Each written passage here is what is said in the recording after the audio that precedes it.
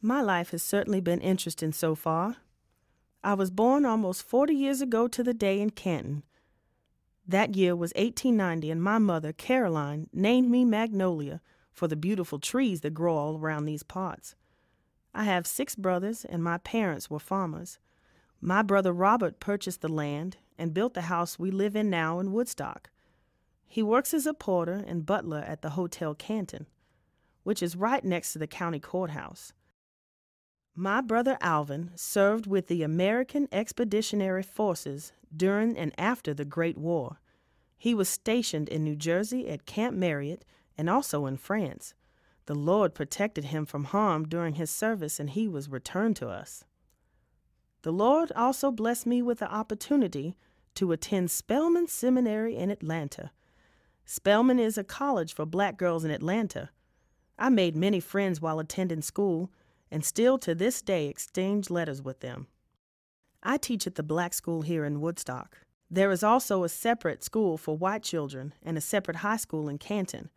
There is also a separate section in Woodstock where blacks live, and we have separate parks and bathrooms. People think me a strict teacher.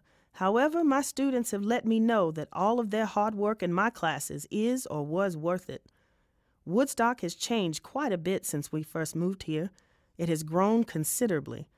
They just paved Main Street a year ago, and there are many shops, a drugstore, and beautiful houses. Dean's Drugstore was started in 1906, and the Bank of Woodstock was started in 1905. Dean sells everything from medicines to kerosene to Coca-Cola. The largest general store in town is the J.H. Johnston store, where they sell dry goods, groceries, hardware, and other things.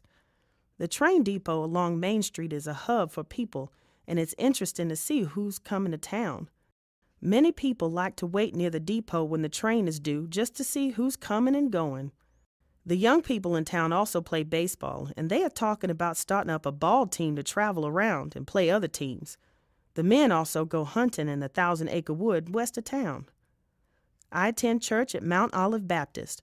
It was started in 1866, and Reverend William Thomas was the first pastor.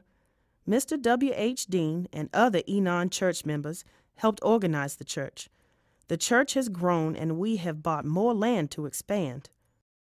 I also sell insurance in addition to teaching, in order to support my mother and to take care of the house.